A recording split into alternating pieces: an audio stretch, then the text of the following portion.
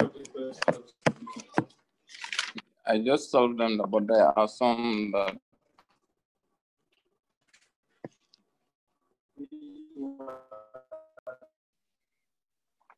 Hi everyone, please mute your phones for now. We're just waiting for everybody to call in, please.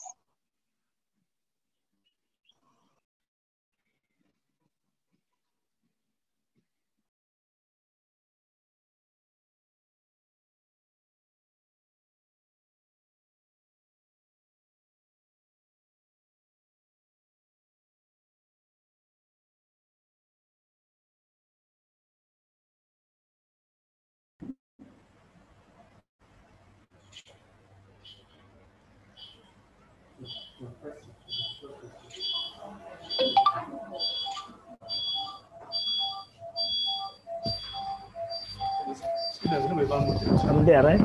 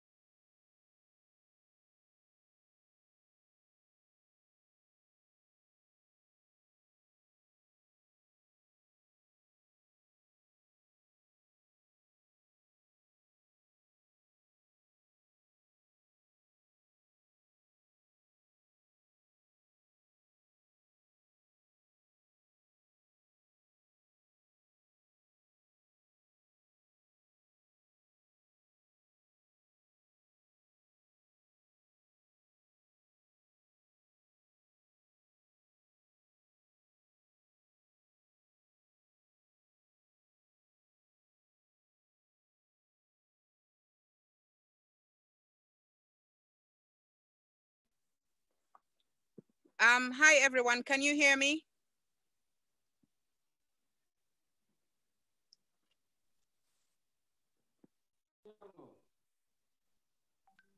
Alaji Fati, can you hear me?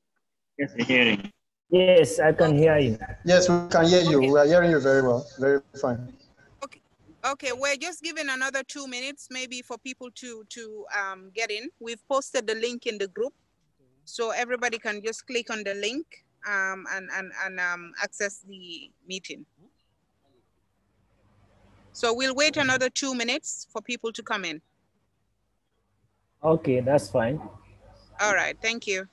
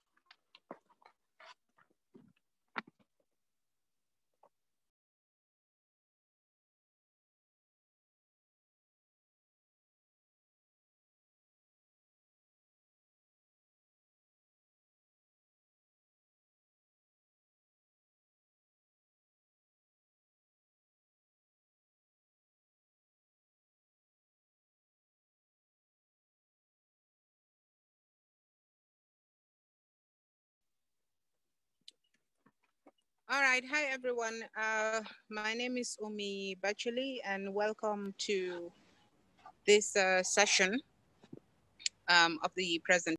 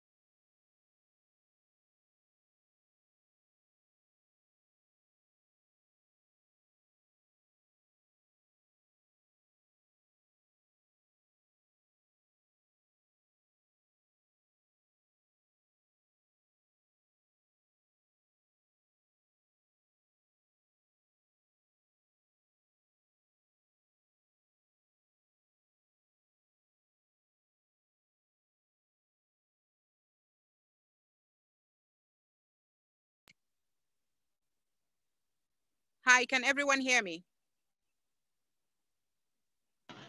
Yes, ma'am. We can hear Okay. you. You can hear me now or previously? We can hear you now. We are hearing you live. Okay, because actually I was talking, but I was on mute. I'm sorry, everyone. Thank you for joining. This technology is still new to me. I was apparently on mute. Just to introduce myself again, my name is Umi Bachili, and I'm calling. We're from Sahel Films Academy, which is a academy that is a pressure group slash academy slash training institute, because we actually set it up to enable the youth to be trained on media, so they can actually, the youth can use the media to advocate and to put their voices, to have their voices heard. So this is why we set up the academy. And welcome everyone once again. The project we're actually going to be reviewing today is to enhance the credibility of the constitutional reform process in the Gambia. With the new Gambia in 2016, we were all excited and yearning for change, and also looking forward to a new constitution. This project, with this project, we're actually trying to understand the processes surrounding our civic rights and responsibilities. Now, we cannot talk about that without talking about constitutions. The constitution is the fundamental law, has the fundamental laws that regulates the manner and way in which the organs of the state operate. And this is the judiciary, the legislature, and the executive. A constitution of any society provides a legal basis for the existence of that body, which is the overall society. The Constitution also establishes the rights and obligations of the members individually, as a country, or as a whole. The Constitution also defines and sets the aims and objectives of that body, as well as the values, standards, rules, processes, and institutions of that society. This is just an overview of what a constitution is about. It's also a performance assessment and an accountability tool that determines the health and strength of any body and its members. When we talk about body here, we're talking about the country as a whole. So therefore, a constitution is usually set in a kind of language and structure that makes it long-lasting, difficult to change, and this is intentional, and sustainable in order to cater for the present and future needs of that society. When we say difficult to change, that doesn't mean it's not amendable, or it's not because the people that are drafting the constitution would also realize that times change, and people evolve, and societies also change, and there's needs and demands. For example, there was a time where now it has, we talk about the women's rights in the constitution and things like that. Because times are changing and things are evolving. There was a time where women were not even allowed to vote. So, and these are some of the issues that come up and change in the constitution. Now we're seeing more and more focus being made on the youth participation as well. In terms of history of constitutions in the Gambia, Alaji Fati, my co-facilitator, will come in and talk about the constitutions in the Gambia, the history and evolution. Alaji?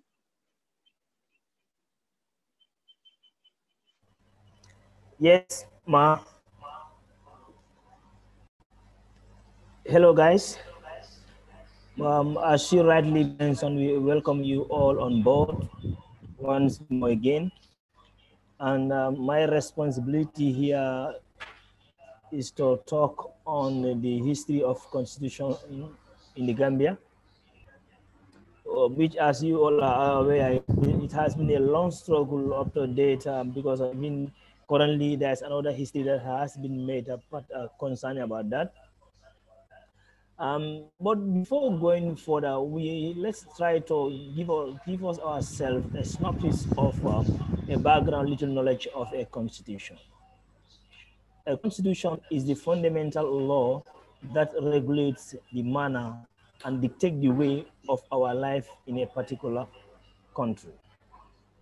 And then that's a simple definition of constitution, but let's quickly go to the history of constitution in the Gambia, because the Gambia became a colony in 1816. But in 1894 to 1902, the constitution building in the Gambia also, dates back to the colonial period, particularly when the country became a full-fledged colony. History of constitution in the Gambia started in 1902, in the colonial period, when the Gambia became a full-fledged colony. As you can see, several attempts were made from there on to 1962, which set the stage for elections that constituting the House of Representatives. This also created a 32-member representative and set the motion for the Gambia to attain internal self-rule or republic status in 1963. The PPP government won majority seats, and the governor appointed Sir Dauda Kairaba Jawara as prime minister and asked him to form his cabinet in 1965. The first referendum was held, but yes votes dealt short of the two-third majority by only 758 votes. The second referendum was held, and the two-thirds of the majority was met, and the Gambia was declared an independent republic on 24th April 1970. Another constitutional process led to the creation of the 1970 Republican Constitution. In 1994, there was a military takeover. The PPP government suspended a part of the 1970 Constitution when the military took over. That was exactly what they did. In 1996, a new constitution was drafted and subjected to a referendum, August 1996. In 1997, a new constitution came into force. In 2017, a constitutional review commission was set up by the government of the Gambia after a new administration came into place in December 2016. In 2018, an act of parliament was set to be the president, and the commissioners were sworn in. What is the importance of a constitution? Now let's do few things on that. The importance of Constitution 1, protection of individuals, freedom and fundamental principles of governance, limits the government's powers and establish a system of a check and balance, place the government's power in the hands of citizens, define the laws of a particular country. And no out means useful. So basically, those are the brief synopsis of importance of a constitution. And as you rightly mentioned, we're talking about the history of constitution in the Gambia here.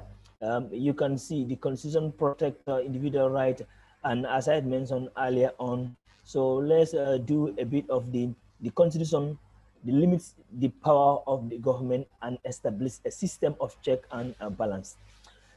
Quickly, let's go to the 2020 draft constitution, a more progressive constitution. The draft constitution is organized in a preamble of 20 chapters, 4 schedules, and then the preamble also draft the constitution is shorter and more progressive than that of the 1997 constitution, and includes the will of the people of the Gambia for democracy, good governance, and separation of power, the values of national unity, cohesion, peace, as well as respect for the rule of law and fundamental rights and freedoms. And if you look at the other side of it, because if you look at when you talk about the constitution here, the aim, that is the to aim a meaningful dialogue, constitutional reforms, the CRC, identify issues and draw the attention of Gambians and other stakeholders to an issue documents that contain 369 issues to help guide the draft process. The most contentious issues among includes the issue of making the Gambia a secular state, Islamic state, term limit for the president, and then other issues that we've seen for the first time, the alcalos and sefos to being, subjected to an election. And we do a little bit of the gist of the draft constitution, that is a marginalized group participants. So what we do now, because we don't have that much time, let me give another presenter, lecturer, who's going to take you through to the gist of the draft constitution of the Gambia. John Ogozi, welcome to the program as well. Thank you very much, Alaji Fati. So briefly, I'll just talk on the gist of the draft constitution, what the draft constitution actually has and offers to Gambians before it was thrown out by the National Assembly. The draft constitution increased the members in the National Assembly from 58 to 69 members, of which 14 supposed to be women exclusively, with 2 elected from each of the 7 administrative areas.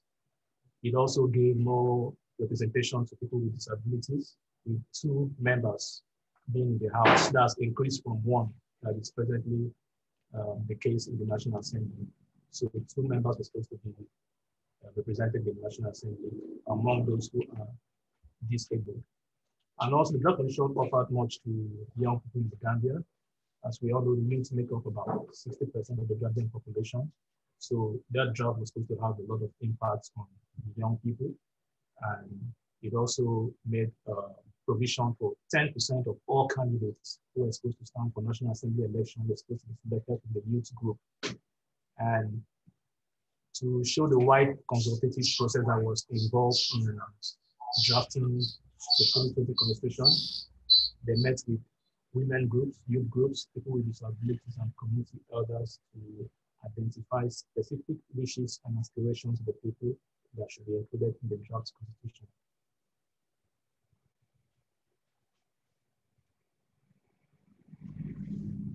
And quickly to the rights that are enshrined in the draft constitution. As I know some of us may not be aware, but the rights in the draft constitution, in the 2020 draft constitution, were increased from what we had in the last constitution. The draft constitution actually increased rights to about 38. And some of those rights are here listed here. We'll just make a highlight of them since we don't have much time. The right to life, right to fair administrative action, protection of liberty, right to fair trial, protection from slavery, servitude, human trafficking, and forced labor, freedom of expression, freedom of the media, right to human dignity and protection against torture and inhumane treatment, freedom of the media, access to information, protection of rights to property. Good afternoon. Good afternoon. I hope you're all hearing me. So I don't know if you are a little bit far from your microphone or something like that, but I personally am struggling to hear you. Oh, sorry for that. Yes, John, try to pull it closer. I can't hear you very well either. I think it's on my computer.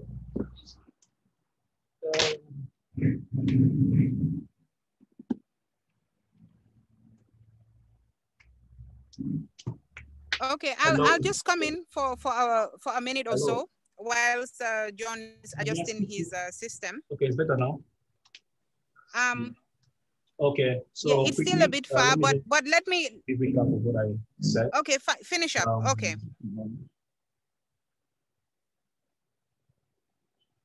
Moving to the rights in the Constitution, I was saying that the 2020 draft Constitution actually enacted more rights for Gambians compared to the 1997 Constitution. And some of those rights are highlighted on your screen. They include the right to life, right to fair administrative action, protection of liberty, right to fair trial, protection from slavery, servitude, human trafficking and forced labor, freedom of expression, right to human dignity and protection against torture and inhumane treatment, the freedom of the media, protection of right to property, access to information, right to privacy, freedom of religion and conscience, freedom of assembly. There are many, many more here listed. We might not have much time to call out all the rights, but you should be aware that the rights in the 2020 draft constitution were much more increased as compared to the 1997 constitution. And I will now skip that portion of the rights to the different organs of the state. As we are all aware, the state has separate organs to help facilitate its function. There is the Gambia operates under the principle of separation of powers, in which the three organs of the state are separated to perform their core functions without influence of any other organ of the state. In the Gambia, there are three such organs, and they are the executive, the legislative, and the judiciary. Taking a quick look at the legislative arm of the state. The legislative arm of the state, as we know, constitutes of the National Assembly and who are members representing different constituencies in the Gambia, the clerk of the assembly and staff who work in the assembly. There's also the executive, as we are all aware, headed by the president of the country, the vice president and his cabinet members. The judiciary, in the case of the Gambia, constitutes the courts, judges, council, judicial police, court clerk, and court staff.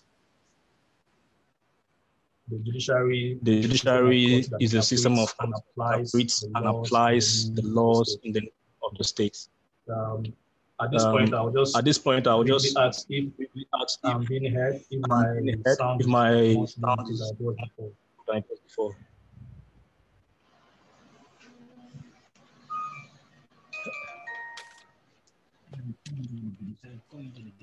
John, let me please come in here. Okay, all right. All right, thank you very much. So everyone, thank you for the presentations, Alaji and John. We're very limited in time. In fact, we had a very difficult time yesterday just trying to figure out whether to move ahead with this presentation. It was supposed to be much longer and broader.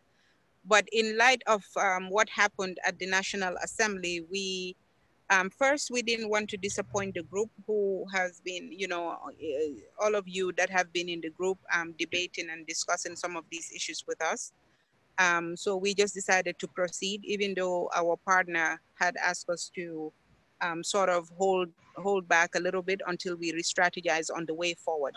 But just like John was saying, the size of the National Assembly in the 2020 draft.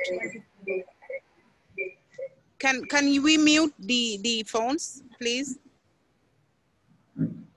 The size of the National Assembly was increased from 58 to 69 members, in which 14 must be women elected and 2 elected from each of the 7 administrative areas. Persons with disabilities have been empowered to have 2 members to represent them in the National Assembly. 10% of the candidates for the National Assembly from each political party must be a youth. Chapter 4 of the 1997 Constitution gave us 17 rights, and Chapter 6 of the draft Constitution gave us 38 rights. So these are some of the things that we've seen to be a little bit, more progressive, if I can say, in terms, and also the whole combination of rights that have been included in the new draft. So at this point, what I would want to do, I would want to have a discussion with the group in terms of the way forward. And please, let's raise our hands and try to keep our phones mute. And we'll just get into the discussions because we all know what happened. The outcome of the votes was 31 yes and 23 no. And 42 yes votes were needed in order for the draft bill to go to referendum for the people to decide. Gambia has only had 3 referendums, one in 1965, in 1970, and 1996. The argument in 1996 was that a lot of people did not really understand, what they were voting for. So the CRC in this case did a lot of consultations prior to the draft constitution going to the National Assembly. But do you think that there was adequate engagement done after it was presented to the National Assembly? Is this where we were, as civil society organizations as well, is this where we were supposed to go out and talk to people and lobby? But just give us your feedback on what you think went wrong. What is the way forward to move ahead? We have about 10 minutes or so into this call. So please give us your feedback, and then we can continue the engagement as well in the group. But this was just a formal get together, sort of a bit more formal than the WhatsApp group, and then we'll keep having these engagements as time goes on. So tell us your feedback. Let us know what you think were some of the issues, especially pertaining to you, the youth, the young people, pertaining to, there was right for education and all those things in the draft constitution. What do you think went wrong? What do you think could have been done better? What do you think moving forward we can do in terms of just having a more progressive constitution in place going forward? Thank you very much. I'll just open up for discussions now. Thank you.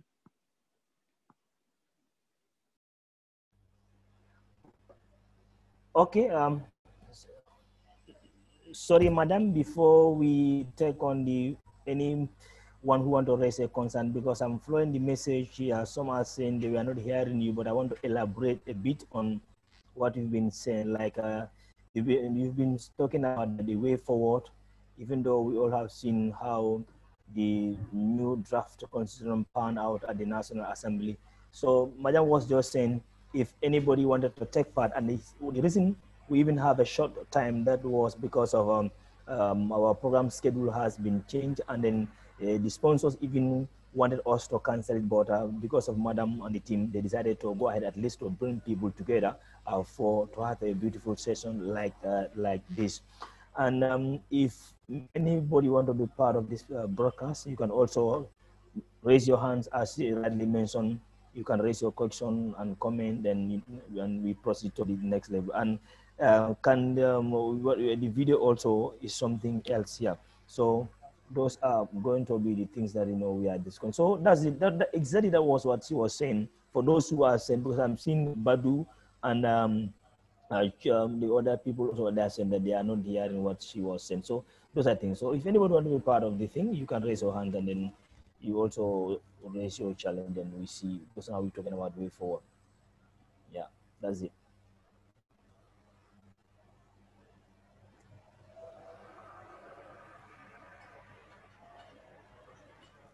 Okay, let Badu come in.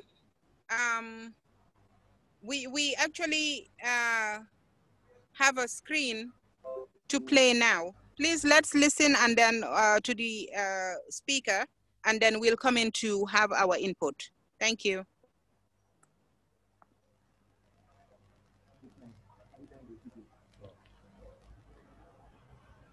Let me play it. I can play it.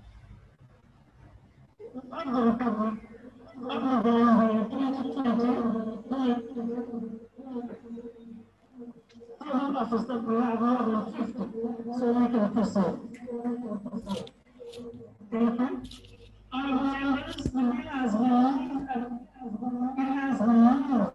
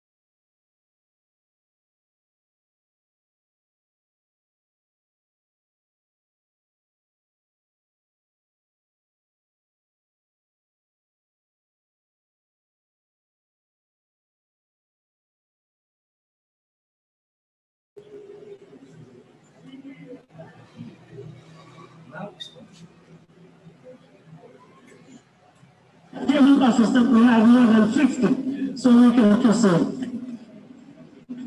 Thank you. Honorable members, the bill has been moved and it has been moved and seconded that the bill entitled the President of the Republic of the Gambia 2020 promulgation of Bill 2020 be read a second time. Those in favor, please say aye. Can you raise your tags, please? Let's take the count. The ayes, please. Let's keep your tags up so that we have a quick count.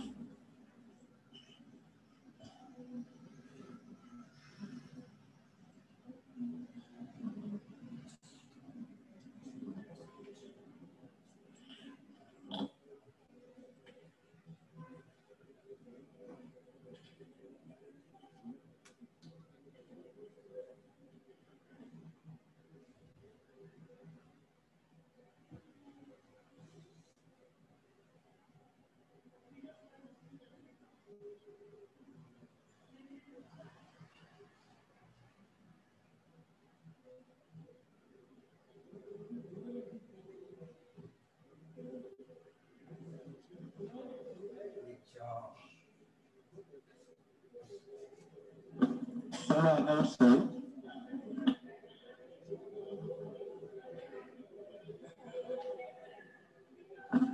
should ring the bell. You should ring the bell first. Honorable members, we have more than 42 here. So we are not waiting for anybody. This is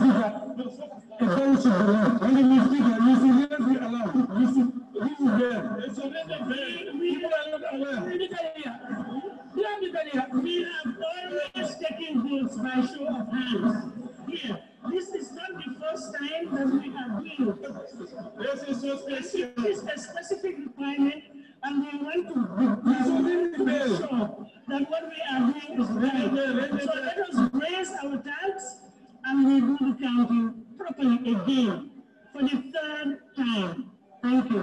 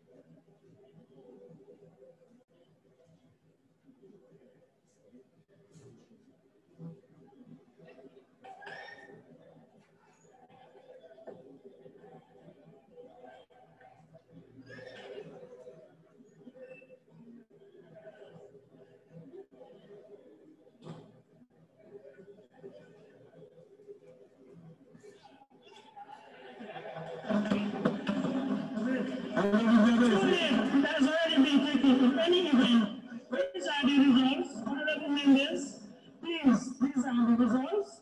The ayes 31, the noes 23. Now, honorable members, according to section 2262B and 4B of the 1997 Constitution, reads, and I quote, subsection 2, subject to section 4, a bill for an act of the National Assembly under this section, that is section 226, shall not be passed by the Assembly or presented to the President for assent unless 2B, the bill is supported on the second and third readings by the votes of not less than 3/4 of all the members of the National Assembly. 226B, a bill... Okay, John, I think we can open up the floor for discussions, please. Any of the provisions referred to...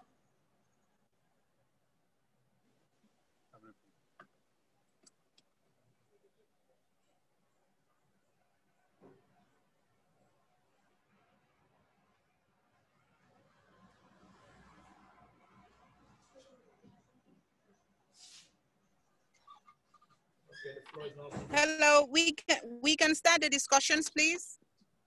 Thank you.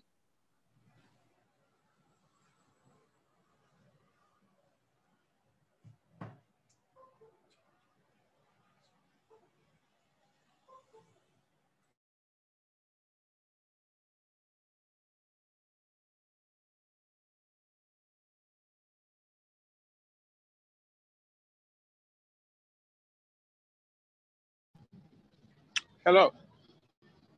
Hello, everyone. Go ahead, Paul, go ahead. Yes. Yes.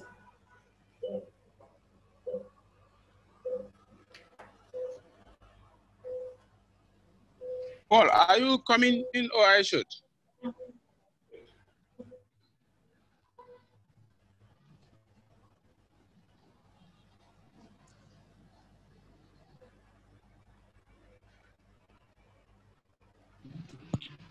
Hello, everyone. This is Badu. Yeah, listening to you. Are you guys hearing me? Yeah. Yeah. All right, thank you. This is Badu once again, officially Ali Umane. I'm finally a political science student at the University of the Gambia. And of course, before I delve into the matter, for the fact that the time is limited, I must also have to commend the work of Sahel Academy, of course, and the network, and also the partners in hosting such a show. Yes, to the actual matter, I think the presentation we had so far is, I mean, it's great. I must commend it. My whole take in the 2020 draft build, and in contrast to the 1997 Constitution, this is my view, my personal view, not necessarily, I mean, I think we all will all have certain views regarding issues that we face as a society.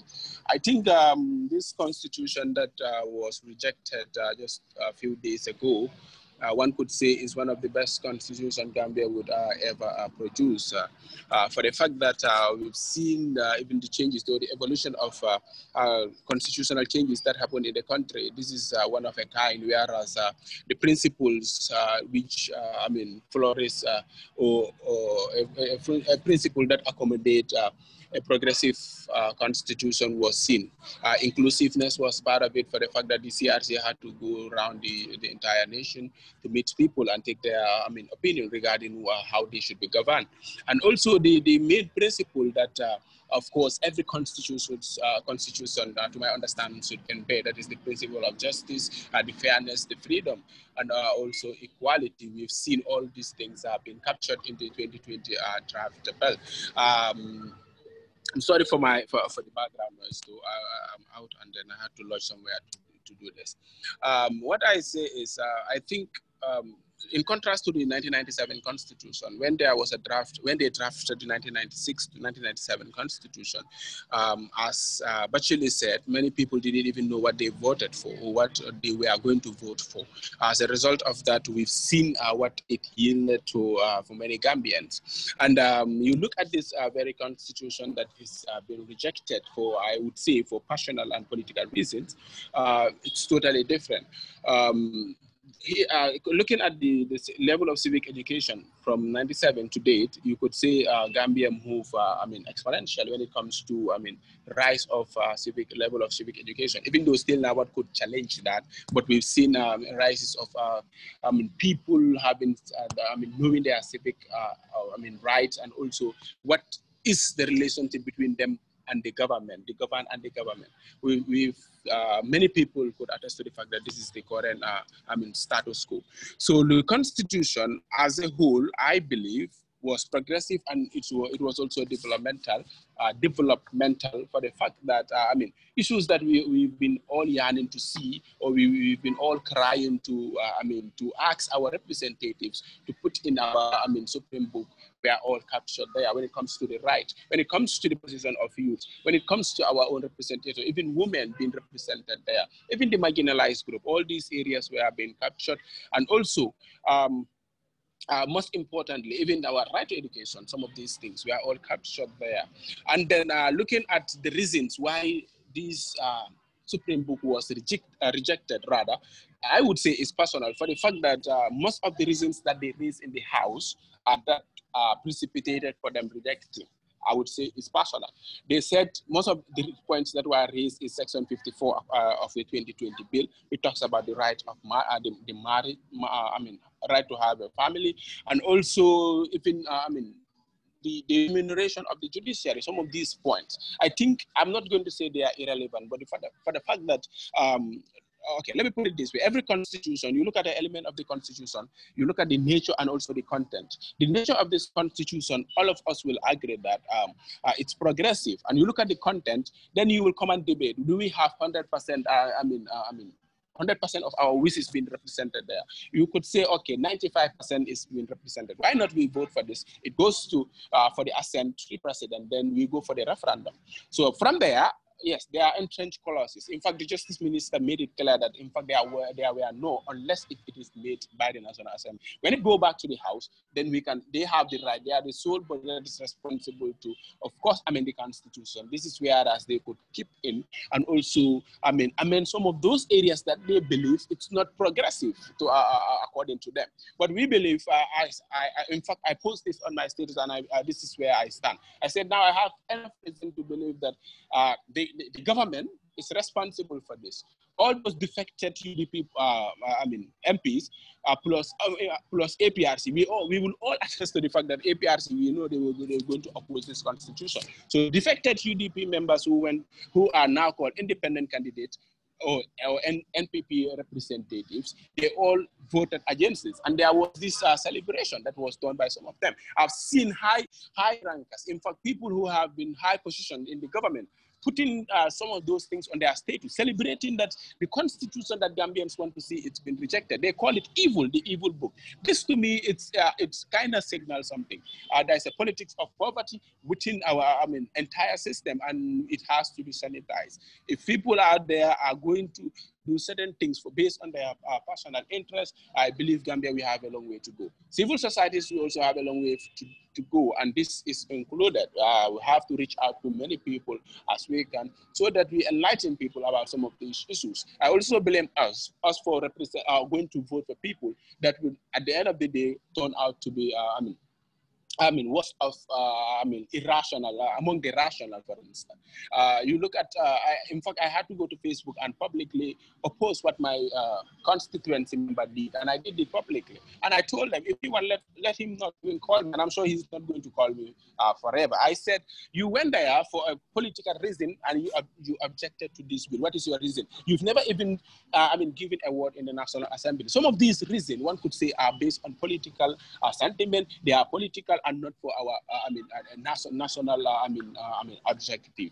So, per se, for the fact that time is also not on my side, this is where I'm going to conclude. Thank you. Badu, do you think also that maybe the CRC needed to engage the public a bit earlier so they can hold the MPs accountable for some of these statements that they were saying from the people when they never, a lot of them never really engaged the constituents anyway? Yes, I think to say we are not going to blame them also. Okay, to blame them also, it will be, very minimal. They have, they did all they what all what they're supposed to do. In fact, the points that are raised by the MPs in the House regarding what CRC should do. You look at these points. You compare this with the 1997 Constitution. What is the difference? You tend to see that look, these people they were just there to filibuster as filibusters, just to prolong the debate. But their intention was very clear even prior to this being going to the House. So I would not blame the CRC that much. Someone mentioned a point that the CRC should also meet the National Assembly prior, and I think they already did that before prior to this. So this copy was presented to them. In fact, prior to them going to for it to be officially as a promulgation bill. So I don't think I need to blame them that much. Even if there should be blame, saying they should come earlier to the people. Yes, that was supposed to be done, but the impact that would have on this the decision that happened last few days, I think it will be also very minimal. So I must commend the CRC for the work. Yes.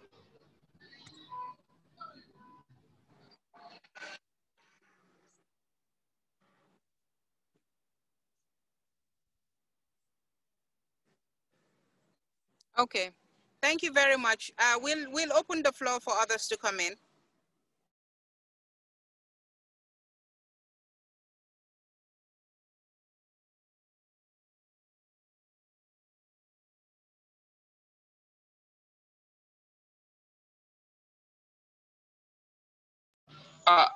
Bashir, I'm sorry. I think I need to clarify one thing. I said the reason that they raised, and in fact, few of these reasons, in fact, I mean the people who objected to the constitution, the people who rejected it. Some of them were asking for, the benefits of the National Assembly members for them to be hardened drivers. They were in fact, raising issues that were irrelevant, that were in fact out of, the top. They were talking about CFOs being elected. They were appointed and now elections and something like that. And they were often talking about the autonomous of the National Assembly that we all know. It's already there, the supremacy of the National Assembly. And that begs the question, in fact, the question that many should ask, do they even know the function of the National Assembly? We all know the supremacy of the National Assembly. They have the power to do, as Delon, the French philosopher will say, to do anything except turning a man into a woman. But some of them don't know even some of these areas. You look at, they in fact said, there needs to be, offices for MPs. I think they have their own offices in the National Assembly. That is their office already. And one thing they failed to do also before this is reaching out to people. I barely see National Assembly members having offices, because what happened is prior to election, you represent a political party. After election, now you represent the entire constituency.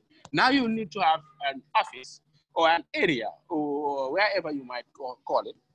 Whereas you meet every individual, people will come and then lodge their complaint, bring issues regarding their constituency. We've not seen this. Every corner within these constituencies that we see their own political bureaus that turn into political bureaus. So meaning any decision that we have to take will be based on let's give an opportunity for others to come in.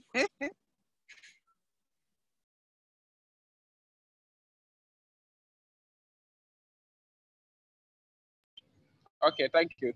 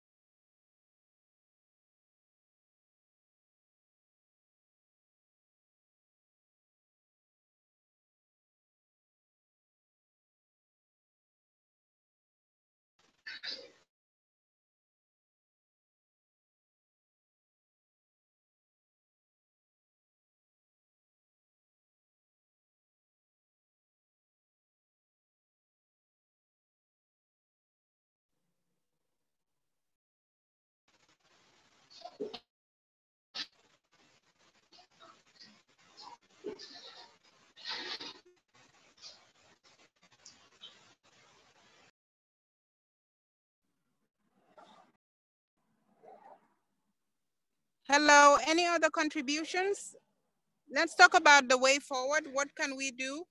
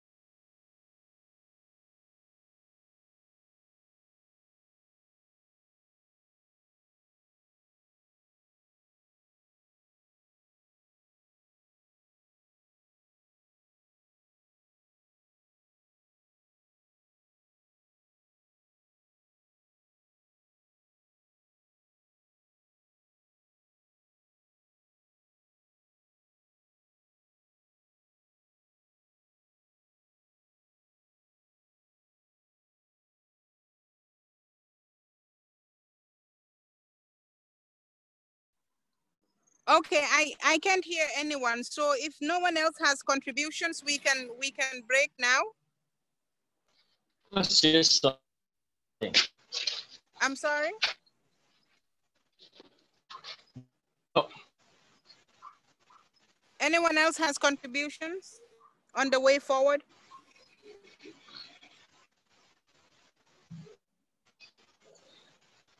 Hello.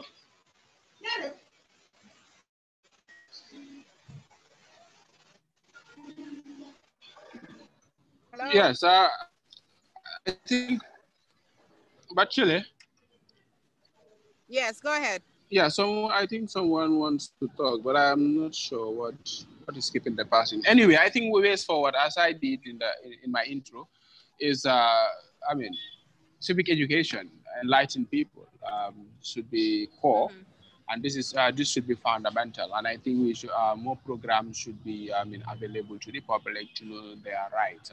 Most people, in fact, this can create voter apathy. Many people will lose interest in politics, and at the end of the day, what that does is the same thing, and on ending circular. End of poverty, politics of poverty rather, because you'll see the same thing happening, trending. So what will happen, what I would propose is civic education, is fundamental and core in ensuring that people participate in how they should be governed. As scholars will say, people lacking the basic knowledge of their, democracy cannot flourish where people, they don't know their right, and in fact there is poverty, which is democracy cannot flourish in that society. We know what Socrates also said: when you don't do politics, politics do you. Many people think if they don't participate, it has nothing to do with their life. So they don't know. That is why they're thinking that, and you cannot blame them for that. But civic societies, individuals, youth groups should ensure that they put some of these things as part of their objective, ensure that they reach out and bridge the vacuum that is created, that is the civic awareness is very low, and this should be catapult to where we all wish to see Gambia. If many people knew they are right, if Gambians knew exactly why these people are there, in fact they are our servants, these people are supposed to be serving us, not us doing, not the other way around, then we'll understand our functions, our role in consolidating the gains of democracy, and this is where we can move as a nation. But if we don't have some of these things in place, civic societies not taking the bold step, individuals, even the media playing its role, then we will keep having the same thing. History will keep repeating, or the fact of history will keep repeating itself. We'll go to next election also, propose the same thing, and at the end of the day, our resources will go to West because of political gains, just for individual political interest, and that should not be the case for Gambia now. It's long overdue, 50 years to 60 years of independence, now supposed to be talking about other things, not civic education. That is my take. Thank you.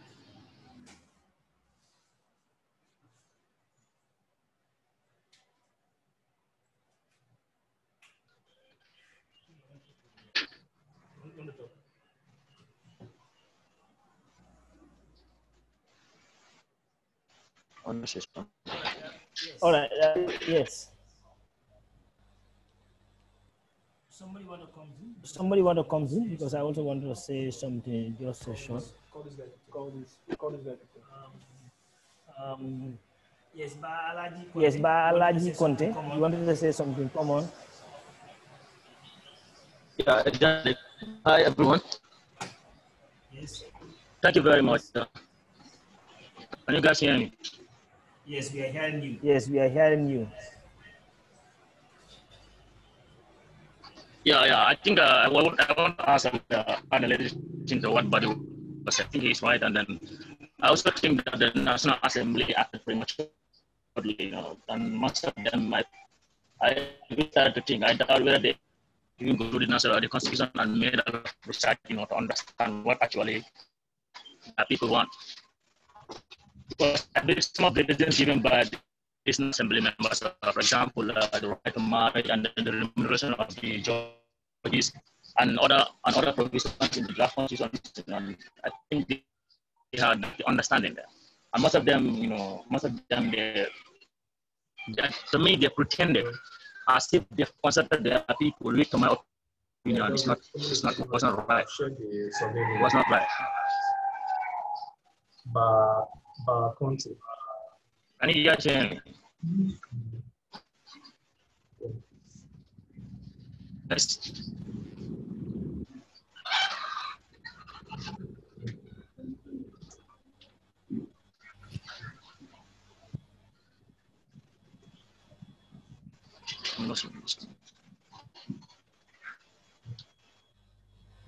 Hello. Yes, we are hearing you. Yes, we are hearing you. You can go ahead. Yes. Yeah. I also think that the way forward is many citizens have to understand. That what the youth should know their rights and responsibilities towards the National Assembly members. National Assembly members should be held accountable for their actions. For example, in the next election, we should hold them accountable for what they have done on this constitution, because some of them, what they did there was not actually the greater population, the interest of the youth, my opinion. So some of them were given some reasons which were not cogent enough, which were not reasonable to justify the rejection of the entire draft constitution. Because most of them, the reason they were there, some of the justifications of the reason that they were giving, some of the provisions they were quoting were not even actually an intent clause in the constitution. We can be tempered, we can be even easily by the National Assembly in the long run. So, to my opinion, what they've done was not. So it is up to the citizens now. You should be able to know their rights and responsibilities and know what the National Assembly are for. And know what people. Thank you very much, Mr. Conte. We are running out of time. So please, I would like to remind all that there is a survey link on the check your chat box. There is a post-sensitization survey link. Everyone is expected to fill that out as submit. That's the criteria for reforms for megabytes for those who have participated in this conference. That's the way you can track those who participated to the end of the conference. So please kindly check the survey box, fill out the information. They're very brief, about 6 to 7 questions, and submit. Thank you very much.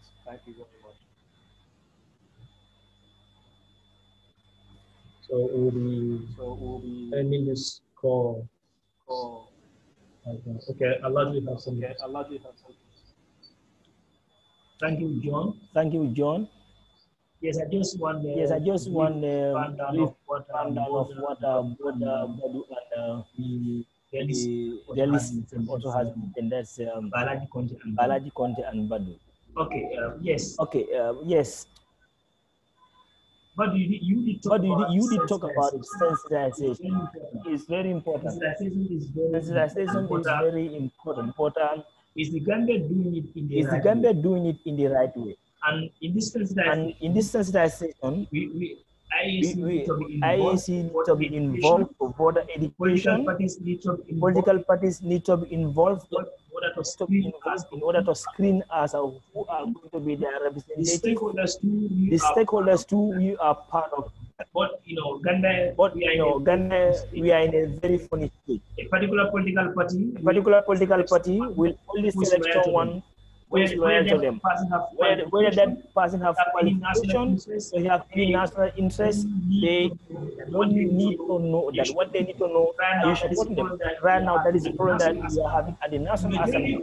The majority of the MPs have no knowledge about the system. The only thing they know, they are loyal to a particular political party. So in such situations, national interest is above everything.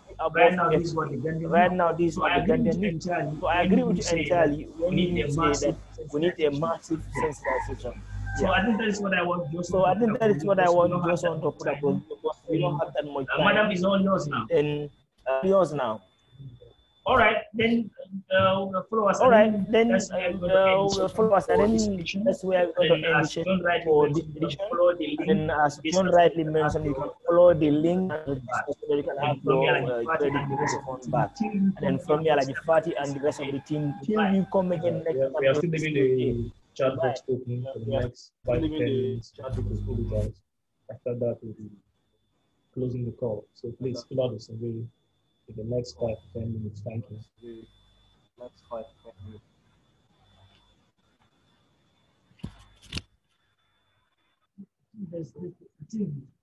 Yes, I think the best problem right now we are facing.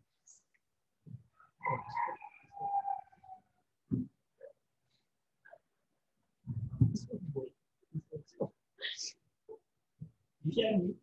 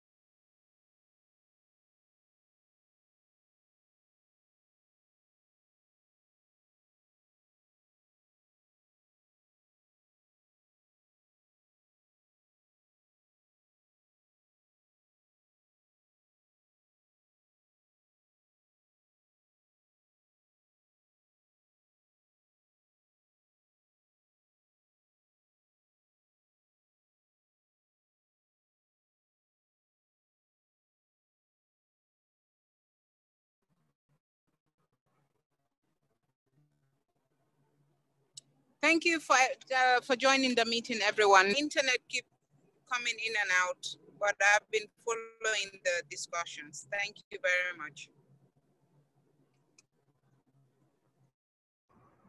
Thank you.